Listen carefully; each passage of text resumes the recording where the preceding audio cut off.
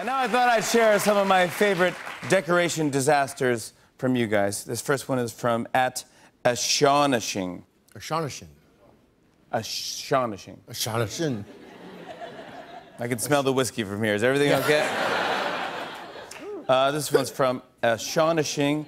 He says, one year I ran out of Christmas wrapping paper and only had ones that said happy birthday on it, so I just wrote Jesus underneath. Yeah! That's using the old noggin. It's using the heart. This one's from @Alex Caseberg. He says, to save money on tinsel one year, my mom used torn up tinfoil. The tree looked like it was getting highlights. This one's from Artistic Flair 04. She says, my parents always buy custom ornaments with me and my boyfriend's names on them. Now every year our tree is a monument to all my failed relationships. Jerry.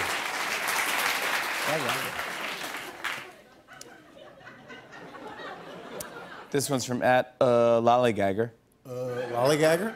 UH Lollygagger. So it is. Lollygagger. What is Lollygagger? She says, one year I lost the elf on the shelf, so I bought a knockoff replacement that scared everyone. Look at the photo. Look at the picture. Oh, my gosh. That is frightening. I will eat you. Devil on the shelf. This one's from @Kimmy S52369. She says, our angel fell off the tree one year and broke her trumpet. Now she just looks like she's drinking a 40.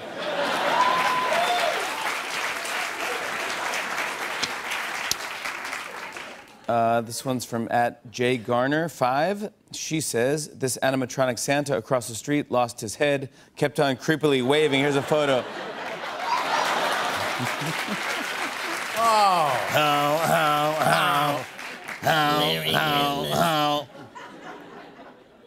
This one's from @DallasMavs33. She says, we had a Christmas ornament that said joy, but the J fell off, and now it just says oi.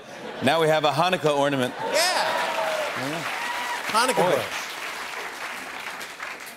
This one's from @SDeckerville. She says, my 3-year-old and I were hanging ornaments, and she found some without a way to hang them, so she said, we better go get more hookers out of the basement.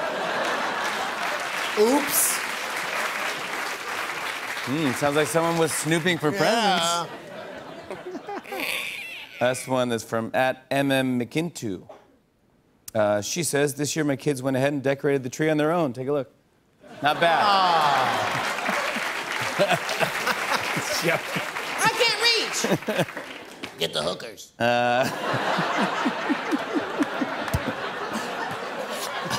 We're here to help you kids. skip the eggnog and get the hookers. Yeah.